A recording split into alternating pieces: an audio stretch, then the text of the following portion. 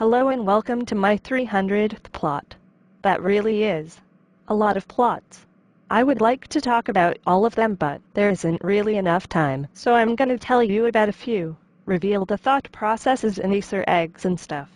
Now those of you on Facebook have already seen my biggest thought process. Earlier this week I shared the mind map for Murder Most Pleasant.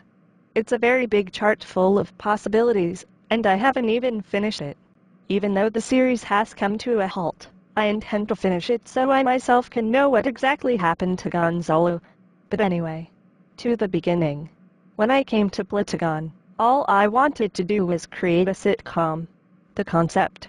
I imagined a world where myself and my internet friends lived in the same flat or city. But when I went to find a scene suitable for their living room, the only thing free and close enough was Christmas living room. But it was September, which was ridiculous. And so Christmas came early, with my character being obsessed with the holiday. I think if this hadn't happened, mine and Molly's characters might have been closer to our real selves than the typical Joker and straight man setup. In later episodes, I tried to move the straight man role to Harry, which is actually pretty canon. But it's difficult to change something people know so well without causing confusion. There were so many great moments in the R-Flat series, and it became the basis of my channel. I'm working on the third series alongside another which we'll talk about in a bit.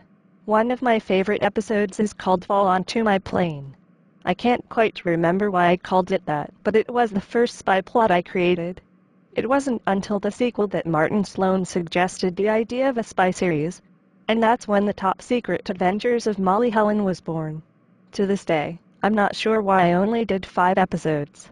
It was such a great series, though its revival spawned a plot with the most inside jokes, puns, and Easter eggs of all my 300.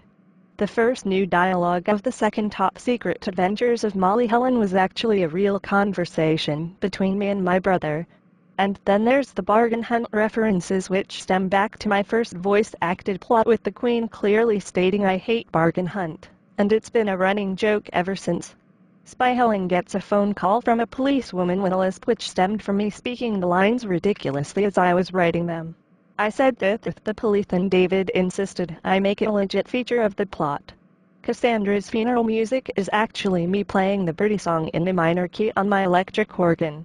Then it continues with various ridiculous gags such as describing Cassandra's soca line which basically means chicken-like, and the apparently chickens aren't capable of emotional abuse line. I'll round it off with a breakage of the fourth wall and the morning of Dimwani quote from Bargain Hunt. Wow, you see why I can't talk about all of them. That got descriptive.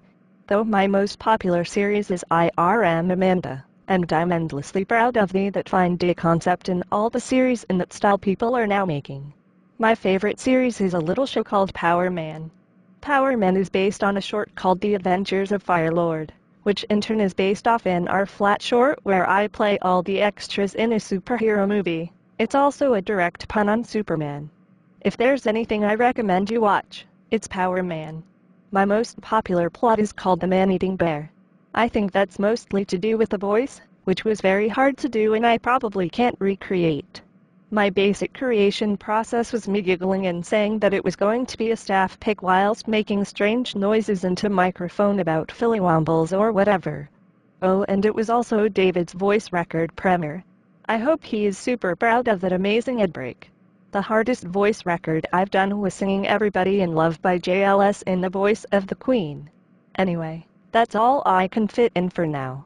Maybe I'll make another one of these plots highlighting different areas. If you have any questions about any plots of thought processes you can ask me in the comments. Bye for now.